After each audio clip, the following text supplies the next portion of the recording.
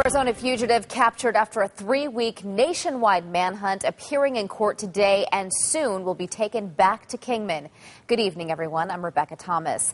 John McCluskey and fellow fugitive Casslyn Welch, his cousin and fiancée, were captured last night in eastern Arizona.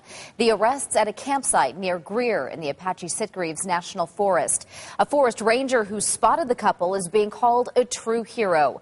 ABC 15's Jennifer Parks is live in St. John's, where McCluskey and Welch were in court today. Jennifer, what's happening with the couple right now?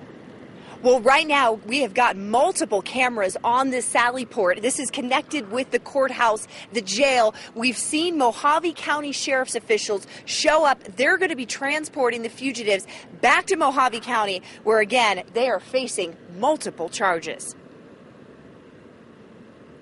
Handcuffed, shackled on the hands and feet, and escorted by several deputies, the self-proclaimed Bonnie and Clyde, the Arizona fugitives made their first court appearance.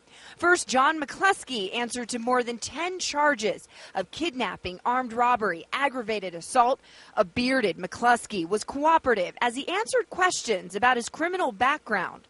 And a small-framed and soft-spoken Casslyn Welch answered questions, saying she lived and worked in Payson and had no criminal record before being accused of helping her cousin and fiancé and 2 other men escape from an Arizona prison.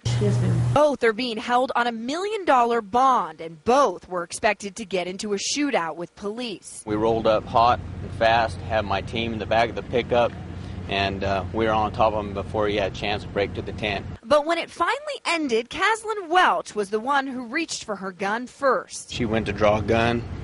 We were able to get her down. A U.S. Forest Service ranger is being credited with finding the fugitives and alerting authorities.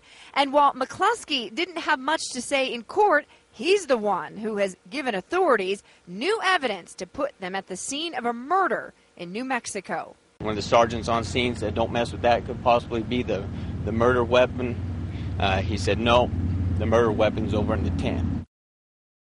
And again, we're just waiting for those doors of the Sally Port to open, and we're going to capture those images for you. As you would expect, security tight for every fugitive tonight. There are at least 2 deputies, and they're both being held on a $1 million bond. For now, we're live in St. John's. Jennifer Parks, ABC 15 News.